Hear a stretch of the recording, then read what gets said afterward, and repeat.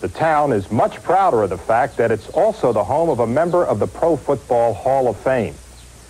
81-year-old Ray Flaherty is a fascinating man who grew up with Bing Crosby, was a teammate of both Babe Ruth and Red Grange, and won 73% of his games during 7 years as head coach of the Washington Redskins. But Ray Flaherty is best remembered for the game he would most like to forget. In 1940, the Redskins lost a championship game to the Chicago Bears by the most lopsided score in NFL history, 73-0.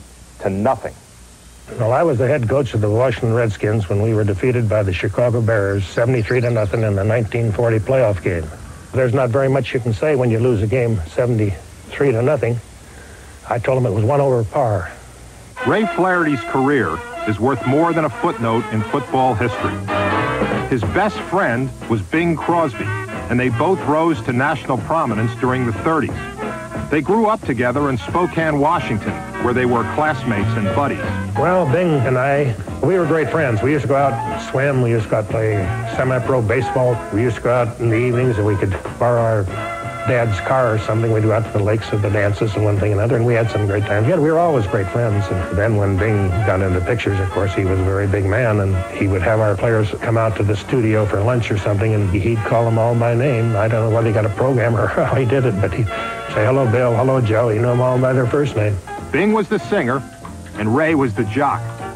Good enough to play second base for the Boston Braves, and good enough to play for Red Grange's barnstorming New York Yankees football team, who once played 24 games in one season, all on the road.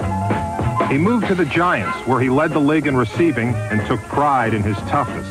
Well, I think I was a very good blocker for my size. I was blocking against fellows that were usually much larger than I was. But some of them shook me up pretty good sometimes, but I held my own most of the time, and they always had me play the strong end. The strong end became an even stronger coach as he took over the last place Boston Redskins.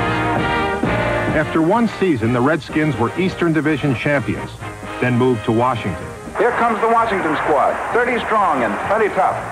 Here's Coach Red Flaherty with some of the boys, anxious to put on a good exhibition for the benefit of owner George Marshall and his wife, the former Corrine Griffin.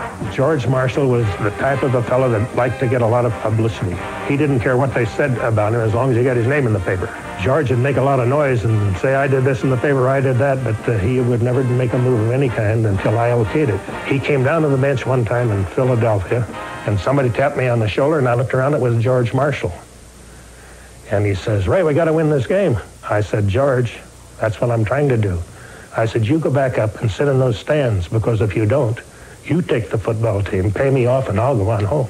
Marshall used to come out on a practice field, and Ray used to get us all together. He says, everybody in. And Marshall would say, well, practice over already?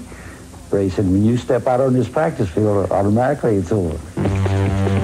Marshall interfered, but he was willing to pay for the best college talent, like TCU's Sammy Baugh.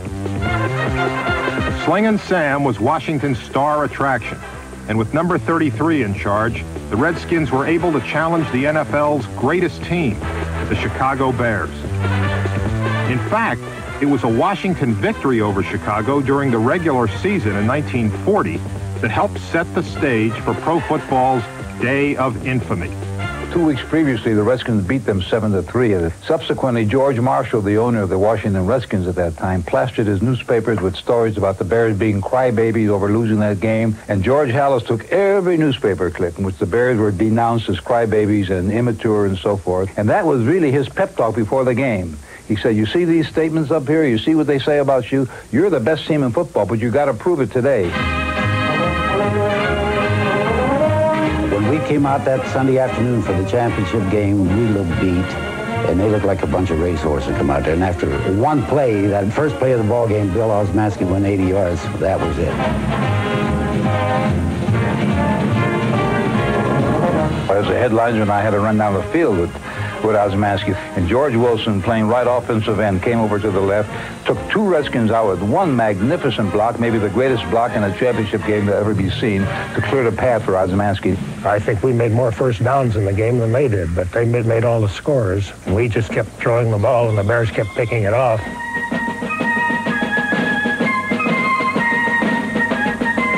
The kick so many balls in the stands. The only thing we had left there is an old round ball that the water boy had. So I went to Sid Lucko and I said, Sid, don't kick this. God, that's the last ball we got. He said, okay, Frank, we won't. And they passed it and completed it. That was just one of those days. Everything went right. But the score is 60-0, as I recall. The field announcer made the announcement that, ladies and gentlemen, now is the time to get your season tickets for next year. 60-0 was the score, and the uproar all pointed at George Marshall sitting in an open box. They started to pelt him with everything possible and boo him. Everybody on the field got a chuckle out of that one. It was remarkable, not only because the team was so magnificent in its performance that day, but because it established the T formation as the outstanding formation of the day. A lot of people said it was the T formation that did it. T formation didn't have anything to do with it.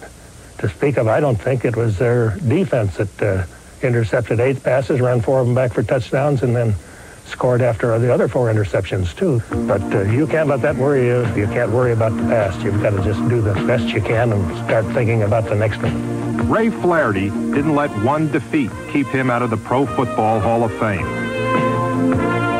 He finished his career with 2 wins and 3 championships against the Bears, before retiring with a clear conscience to peaceful Hayden Lake.